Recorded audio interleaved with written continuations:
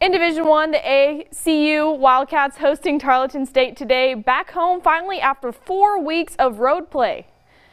Going into quarter number 1, tied at 3, Tarleton pass complete, stripped out by Wildcat Elijah Moffett. Mike Garrett Jr. recovers it in ACU football. Up next into quarter number 2, 6-3 ACU. Peyton Mansell passed to Kobe Clark in the end zone, 13-3 now with just under 7 minutes to go in the first half.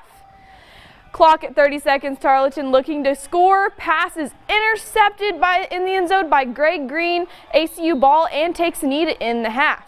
And the score from Elmer Gray Stadium, the Wildcats getting their groove back, winning in an impressive fashion, holding Tarleton 3-29.